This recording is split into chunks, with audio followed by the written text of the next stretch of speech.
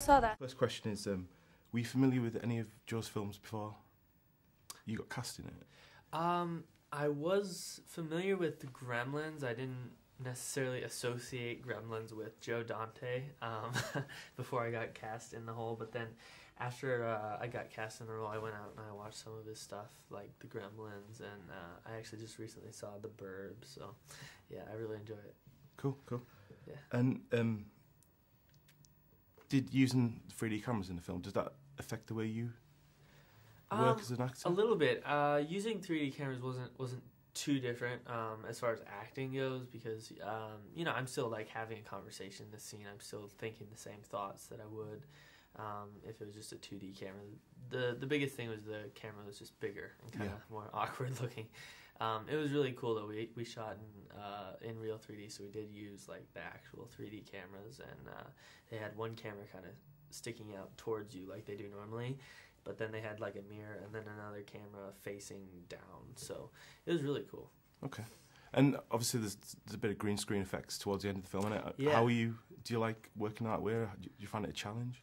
Yeah, it is a little different with green screen, just because normally you are imagining something that's not there, so you don't have any visual you know, anything to kind of create. It's all in your imagination basically. They normally just like put a piece of tape on the on the green sheet and say that's the monster, you know, like so yeah, it takes a little more imagination, but that's always fun. I like using my imagination. Good, good. Yeah. And I mean, your two biggest films to date, this one and The Vampire Assistant, they're kind of in the fantasy genre. Is that something you personally interests you? Yeah, I really like just doing fantasy movies. I really like creating things in my mind, and just kind of sci-fi aspects are really something that I enjoy. And one of the things that's really cool about the whole for me was that you know, each character kind of has their own fear, and it's a psychological thing that relates to each character. And so it was cool for me because just kind of along with the whole fantasy genre, it was really kind of dealing with what you're afraid of. And so a lot of times, you know, something that you're afraid of can be like a fantasy, or, you know, something that you imagine. And so it was cool for me watching the film. I just saw it for the first time the other day. Okay. Excellent, excellent. And is there any, like, coming up next, have you got anything on? Well, I'm going to LA right after this actually, and I'm working on a couple different things. There's some things in the works, but nothing's for sure yet. So.